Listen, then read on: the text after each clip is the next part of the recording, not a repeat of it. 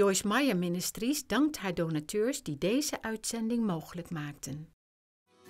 That's the first thing that we can do every day if we want to not quench the Holy Spirit, is we can just go out of our house every day and say, I want to be a blessing everywhere that I go. I'm going to go out as God's representative and I want to be good to people.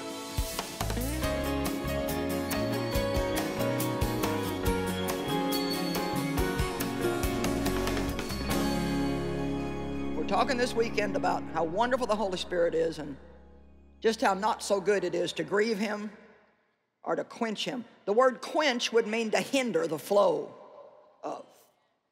And so we don't want to quench the Holy Spirit, and we see that in 1 Thessalonians chapter 5, verse 19. So let's take a look at that.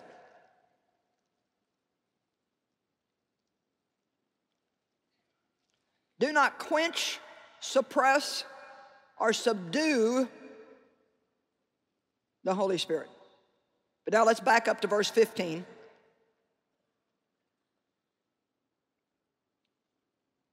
Now we're going to look around that. Remember, like we said before, you're going to look around the verse that's there.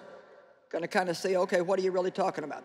See that none of you repays another with evil for evil, but always aim to show kindness and seek to do good to one another and to everybody. So that's the first thing that we can do every day if we want to not quench the Holy Spirit, is we can just go out of our house every day and say, I want to be a blessing everywhere that I go. I'm going to go out as God's representative and I want to be good to people. Well, now, the Holy Ghost gets all over that. I mean, the dove can light and stay there. That's not pigeon religion. That's the right stuff. Come on now. Second thing here is he says, be happy in your faith. You know, there's power in joy. The joy of the Lord is your strength. Now, you can get unhappy, but you cannot get unjoyed. Because joy is something that God gives you. It's a fruit of the Spirit. It's in you. And so he says, be happy how? In your faith. Faith makes me happy. You know why faith makes me happy? Because I don't have to worry about stuff. I can trust God. I don't have to try to change the people in my life. I can pray for them and trust God. I don't have to worry about the world economy. I can trust God. Faith just makes me happy. I like believing. It's easier on me to believe than it is to not believe, so I've just decided to do it. Just be like a little child and say, I believe it. I believe it. Be happy in your faith and rejoice. Be glad-hearted. When? Continually, always. Not just when I'm getting my way, but always. Next verse. Be unceasing in prayer, praying perseveringly. Now, that may sound overwhelming, so let me explain. Be unceasing in prayer basically to me just means pray your way through the day. And just so we don't make too much out of it, prayer is just simply talking to God. I think sometimes we say prayer and all of a sudden people go, because we get this image of being in some certain place, in some certain posture and sounding very awesome and spiritual. It's just talking to God. Thank you, God, I love you. Help me. Show me what to do in this situation. Lord, I don't know what to do. God, I can't change this. I cast my care on you. I turn it over to you. Just very simply, lovingly, pray your way through the day. Keep your prayers simple, and you're going to enjoy them a whole lot more. Don't try to be too flowery. Sometimes we try to sound real pretty when we pray, and we just get lost in our own stuff and don't even know what we're saying anymore. We're not even really talking to God anymore. We're just trying to impress ourselves. Isn't that the truth? Oh, thou most holiest, fatherest, loveliest, most wonderfulest, amazingliest. And Lord help us if we ever have to pray in front of anybody, because then it's really hard to not try to sound eloquent and beautiful and amazing. I mean, I really just try to keep it as simple as I can. Matter of fact, I wrote a whole book on the power of simple prayer. What's the next verse now? Thank God in everything. Woo-hoo. No matter what the circumstances might be thankful and give thanks. For this is the will of God for you who are in Christ Jesus, the revealer and the mediator of that will. Verse 19, and do not quench, suppress, or subdue the Holy Spirit. And verse 20, and do not spurn the gifts and utterances of the prophets. Now, this verse is also saying, don't make light of the gifts of the Spirit. And do you know how much hoopla we have in the body of Christ over the gifts of the Spirit? One denomination believes in them, another one doesn't. One says they went away with the early church, another one says, no, they didn't. One says tongues are of the devil, the other one says we should all speak in tongues. Let me tell you something that's kind of interesting. Do you know what? We crave the supernatural, but at the same time we're afraid of it. Do you know that you have a supernatural part of you and I have a supernatural part of me? The spiritual part of us is what we would call supernatural because it's not natural in that we can touch it and hold it. And I personally believe that we crave the spiritual and the supernatural, and I personally believe if the church doesn't provide it, that's when people get off and get in the ditch somewhere and get into stuff that they shouldn't be into.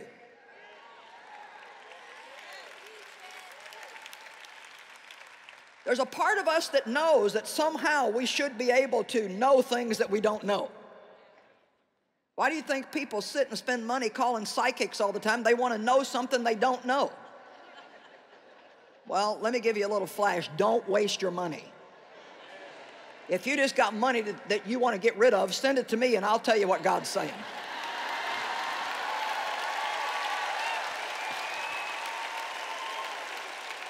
Man, I wish people would pay me $1 a minute to talk to them. Lord have mercy.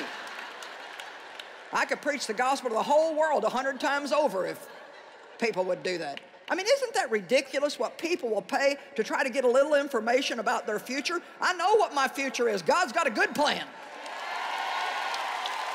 Amen. He loves me.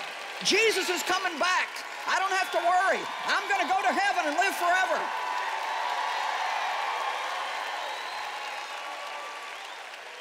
But you see, there is a part of us that wants to know that. Well, if we understand these gifts of the Spirit, the Bible plainly tells us that God will give us revelation. He'll give us words of knowledge and words of wisdom. If you hang out with God, when you need to know something that you don't know and God wants you to know it, He'll show you. If you're in a tight situation where you need more faith than what you feel like you have, God can give you a gift of faith. And all of a sudden, you got this super faith for this. You just don't understand it. It's just there. I believe that Dave had a gift of faith concerning me, and I don't say that as a joke. I really believe that he had a gift. He believed because there was nothing he was looking at that would make him want to believe. But he believed that God would change me. He believed that. And then I particularly am fond of the gift of discernment, discerning of spirits. But I tell you, there's some freaky people out there. And you can't just go by what people tell you and how they look and, oh, I want to be your best friend. I love you, bro. You're my best bud. And something in your gut is going, not. Thank God for discernment. Hallelujah. So you can go read the list for yourself. There's other things, including the things that people like to fight over, like prophecy and healing and speaking in tongues and all that stuff. But, you know, if you want to argue with somebody, go argue with God. I don't have any time for it. It's like, it's in the book. We're not making it up. So. Well, Joyce, I just don't understand all that stuff. Well, I said last night, I don't understand electricity, but I used it this morning. I mean, I plugged in everything I could find. I had my phone plugged in. I had my computer plugged in. I had my flat iron plugged in. I had my curling iron plugged in. I had the lights plugged in. I don't understand it, but I'll go back and plug in again tonight. So, you know, we may not understand all this power of the Holy Ghost and all these gifts, but let's just plug in anyway.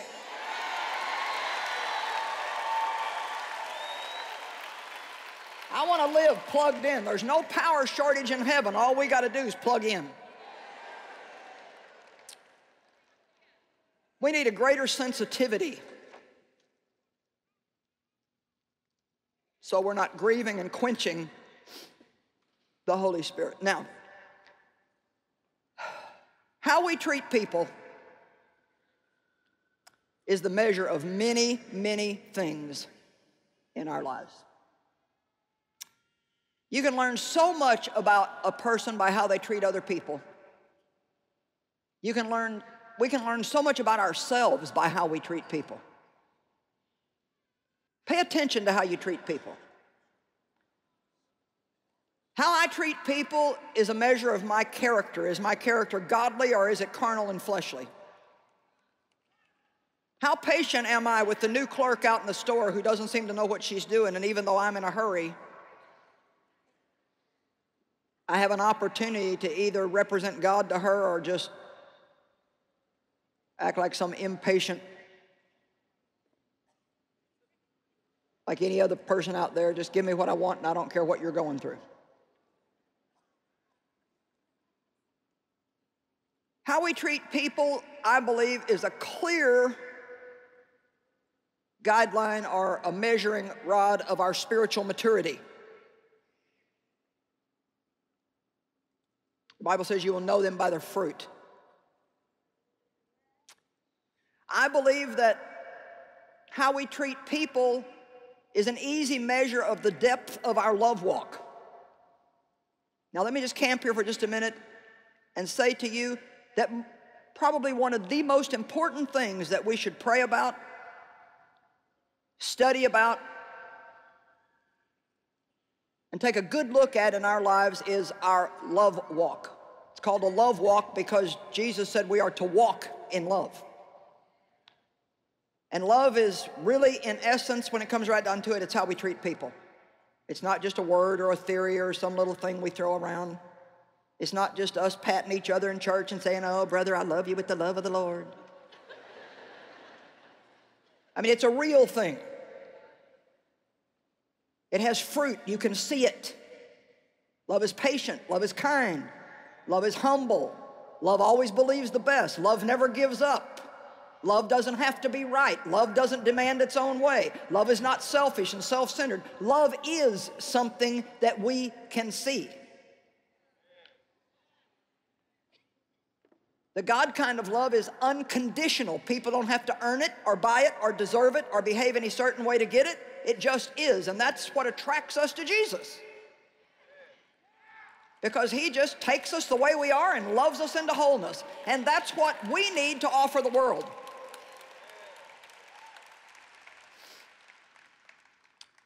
But we have to focus on walking in love.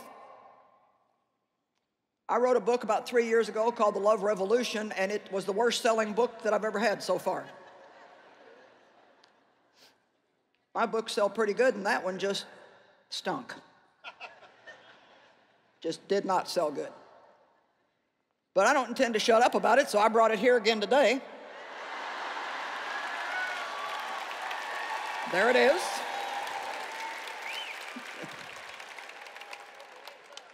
And I thought, well, if you can't take it in pages full, I'll do it in devotions. So I've got a devotional called Love Out Loud, and it's just like 365 little snippets about love. Maybe you can't take a whole chapter at once, so how about just a couple of sentences about getting over yourself and loving somebody?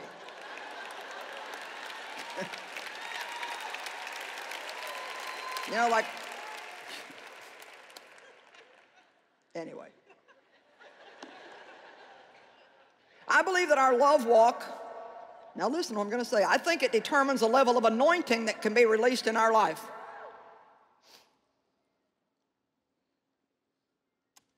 What is the anointing? The anointing is the presence and the power of the Holy Spirit in our life. It's this thing that comes off of us that attracts people to us.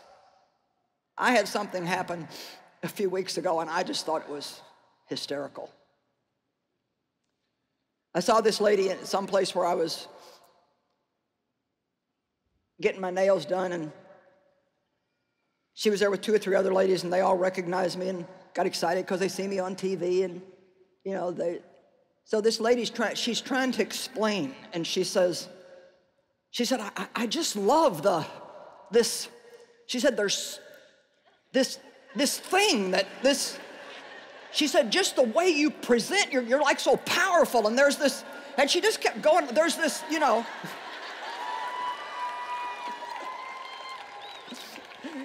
And I loved it because what she was saying was, I feel the Holy Spirit coming off of your life, but she didn't know what it was. And so I have a new thing. And I tell you what, you should have that when you go in your office. When you walk around the neighborhood. This influence, this power emanating from you, this love, this fruit of the Spirit. Amen? I call it Holy Ghost oomph. But I'll never forget that lady. She made my day. I thought, praise God, even people who don't know what it is can feel it.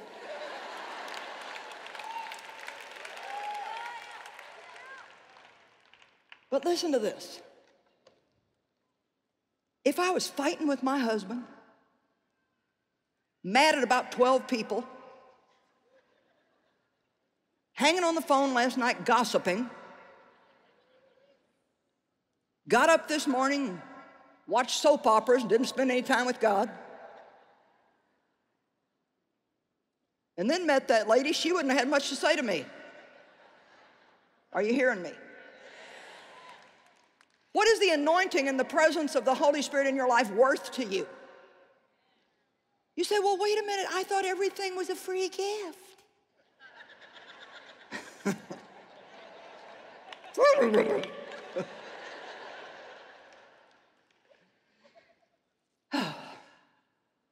You know what? Our salvation is a free gift. Christ died for us.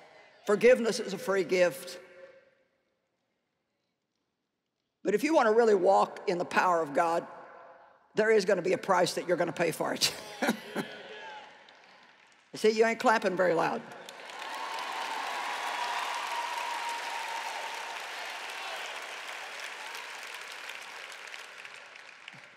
Do you think that the power that is in the name of Jesus cost Jesus anything to get that? Well, if you don't, hang around till tomorrow. We'll talk about that.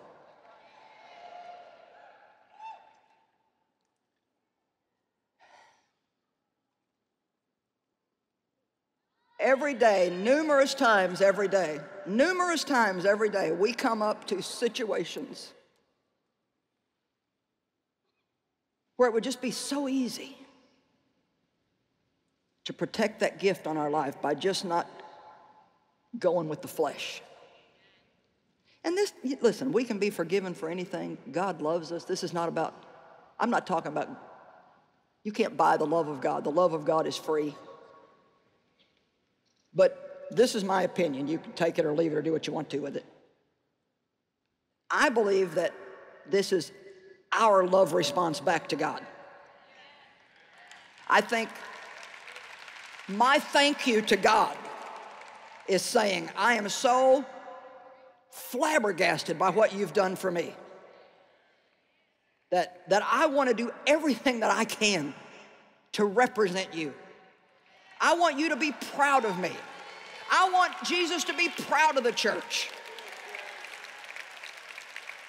And I want him to be proud of us in our homes. I want him to say, look at them down there. Look at them down there representing me. Amen.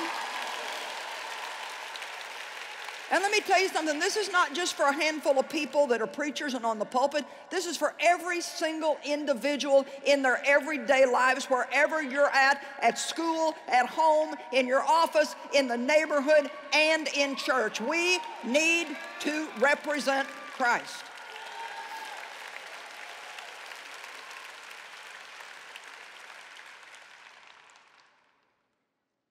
The anointing of God is just, well, I don't even know how to tell you how amazing it is.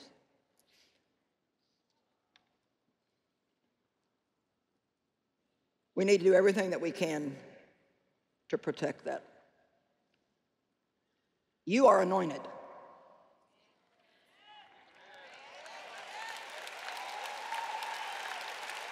People are not just anointed to preach, you're anointed to be a parent. Today I hear so many young mothers that are fearful that they're not going to be good parents. You need to parent with confidence. You don't need to be afraid that you can't parent. I mean, I was raised like an idiot. I didn't have any kind of a good example around me at all. I mean, you talk about dysfunction. I mean, I had the word going in my life before anybody even used it. My dad was an abuser. My mother had mental problems, and she was petrified of him, and so she didn't do anything except just live in fear all the time. I mean, the atmosphere I lived in was totally insane. And so if anybody should have not been able to parent, it would have been me. When I brought my first son home, I didn't even know what to do with him. I didn't have any money. My husband ran off and left me when I was pregnant. I went through a clinic. I had a different doctor every time that I went to this clinic. I gained a half a pound the whole time I was pregnant because I was losing weight the whole time from all the stress in my life. When I walked out of the hospital with this baby, I was basically homeless. I didn't have anywhere to go. Yeah, and look what God's done. Amen. Come on. Amen. And I took that little guy home that I named David, and that wasn't my husband's name. But God had a plan. Amen? Because he ran around on me and ended up going to prison, you know, all kinds of stuff. But the bottom line is, you know what, I wasn't a perfect parent. And in my early years, I did more screaming and yelling than I should have. And that wasn't, you know, a great thing. But you know what, all 4 of my kids are serving God. They all love God. 2 of them work in the ministry. We're all great friends. And so my point is I was anointed to raise those kids. And if you've got kids, they come with an anointing for you to raise them if you'll listen to it and learn how to be led and guided by it. Come on.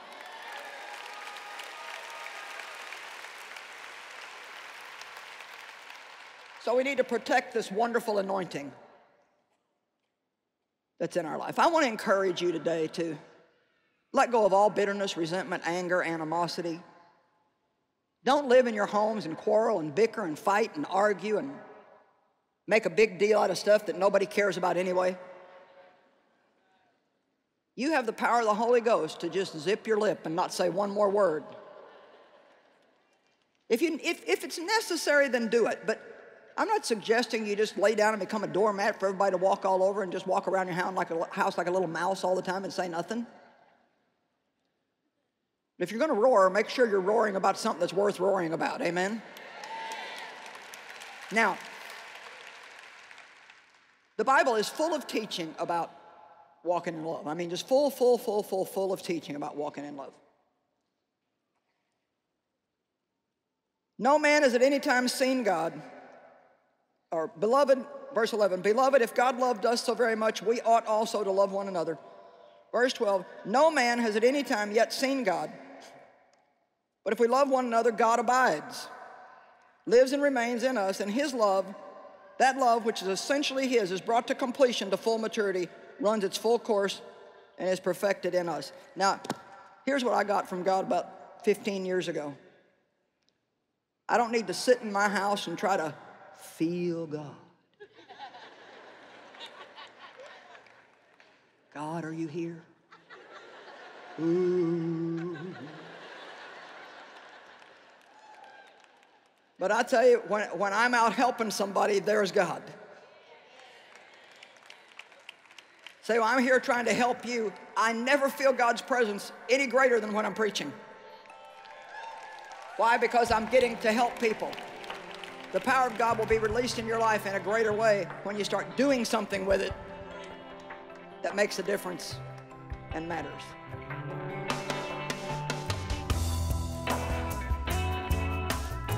Do you know the Bible says that we can grieve the Holy Spirit?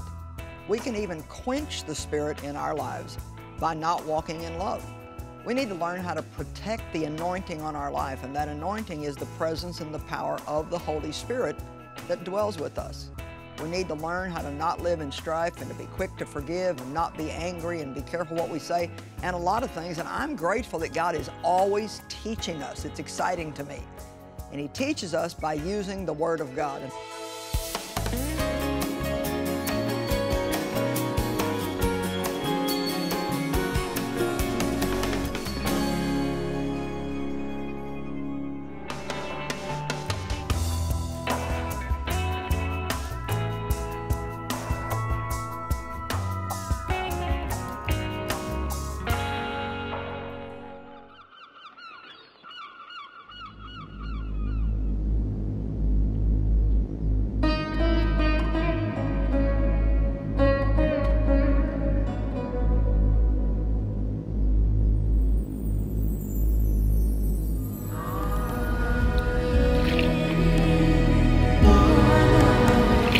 వెనకాల రోజు నేను వాగు దగ్గర నీళ్ళు తాగడానికి వెళ్తుండే. అందరిలా బడికి వెళ్ళి చదువుకోవాలనుకుంటే కానీ పోతుండే. అందుకే అందరిలా నాకు ఫ్రెండ్స్ లేరు.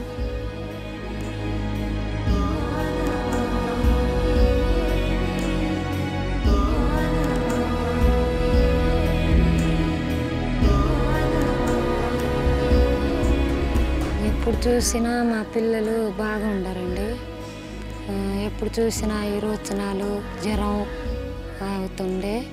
డాక్టర్ కాడికి వెళ్దామంటే పైసలు లేవు. ఇంకా పిల్లలు అట్నే పండుకొని ఉంటారు. We have been able to identify these villages through government and through some local pastors. So these wells, what we are drilling through Joyce Meyer Ministries, we take proper care to find where is the good water through a good water diviner. It will take about 3 days to go to that village and drill the bore well to give fresh water to the villagers.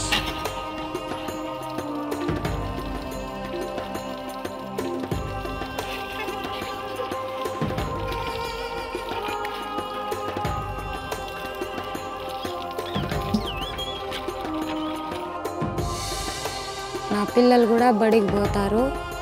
నేను కూడా పొలం పనికి పోయి బాగా సంపాదిస్తాను.